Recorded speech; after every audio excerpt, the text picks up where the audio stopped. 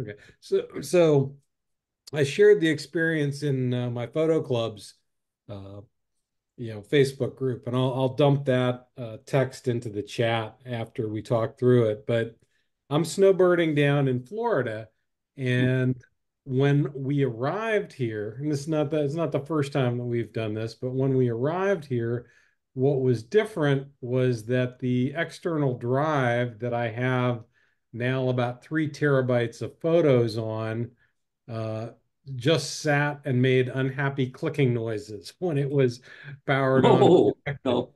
And it Ooh. continued to make unhappy clicking sounds even after a prolonged period of some hours.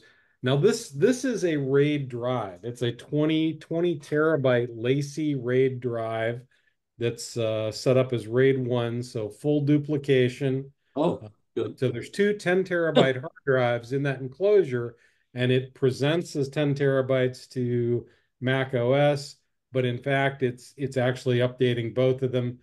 And what should happen, and I've actually seen before on a different enclosure from Lacey, was that one of the drives may fail, and then it'll tell you, hey, I'm degraded. There's a drive that's failed, but you're still running. You're only Right. running one drive right now. You don't have a live backup, and you can replace that drive. It'll resync them up, and everything's fine.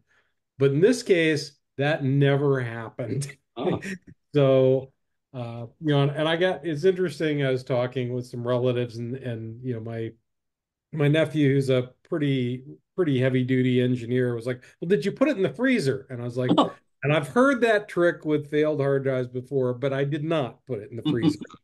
Instead, what I did was the next business day, I contacted Lacey technical support. right.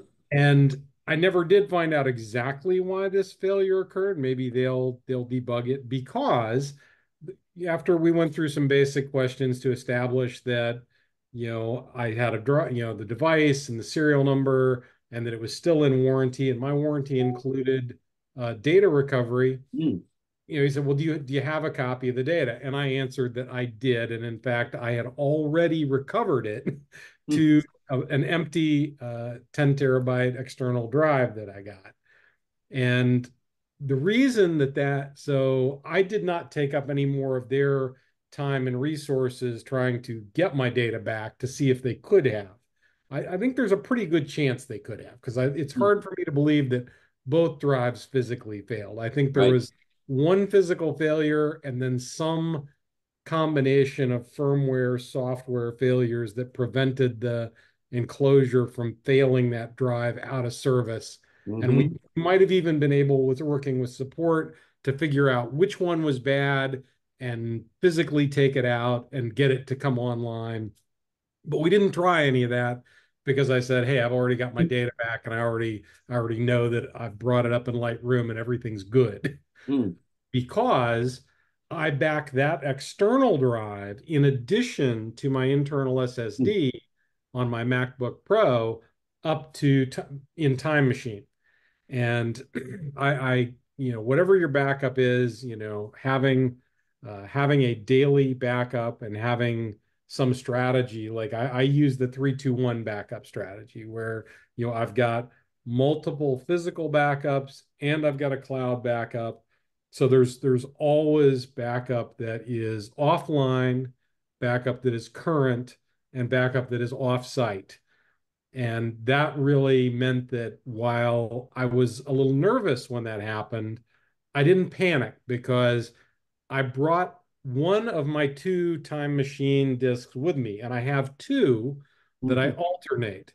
And so, usually about once a month, I write the date on the box. I'll physically swap the time machine disc that I'm backing up to and put the other one offline in its original box in a closet.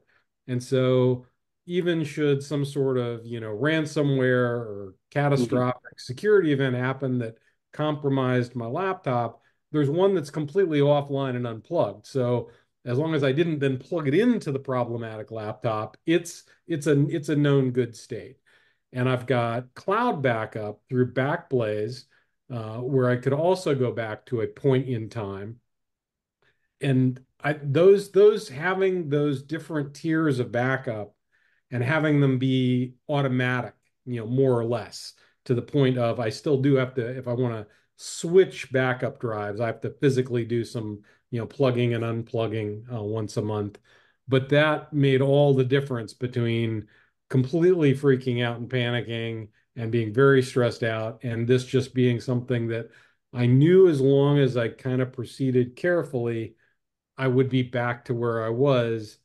And that's what I was able to do. So I didn't lose any data because I'd done those, I had brought those backups current right before shutting everything down and leaving Pennsylvania. But I knew that if I did make a misstep somewhere, the kind of the most likely pothole I would get myself in was that I'd have to download everything from the cloud again, or I'd have to do without it until I went back to Pennsylvania in 3 months, or make a quick trip to Pennsylvania to get the other backup drive. But it all worked out, and so this is just sort of one of my annual pleas for everybody of have your backups, have multiple levels, use a strategy like 3-2-1, and I'll put some links and stuff in the chat for that. But it just will save you, and then get your family members to do the same. If you're the computer literate person in your family circle, get them going.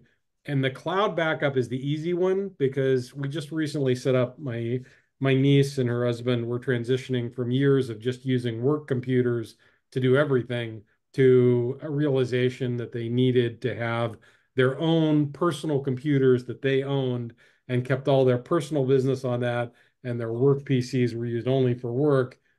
And in doing that, you know, the cloud backup was the easiest because it was just like, you need this. And it was just like, tell me where to put my credit card and set it up. Right. And it just will work. And I know that it will work in the background invisibly. And that if something goes horribly wrong, they can get a drive sent to them through the mail for a small fee, or they can download all their data again. And it's not losing data, because losing data is the one thing I'm always concerned about for family members or me, that's the one that you just want to avoid at all costs. Being out of service temporarily is bad. Losing data is, with so much of our lives being digital now, is nightmarish. Yes. But it's yeah, there's a few different approaches you can take. There's different utilities, and I have another level I didn't talk a lot about because I didn't have to use it, which was physically cloning periodically that drive outside of a backup program, but just cloning it as a fully usable copy. So using something like Carbon Copy Cloner or Super Duper. And I really never met a backup I didn't like. And I even have, like, every time I've changed computers, I have a full backup of the computer at that point in time. So, like if I know that somehow I had something on a Hmm. previous laptop and it's just not on this one in the place I might expect it to be. Maybe it was in some weird app directory.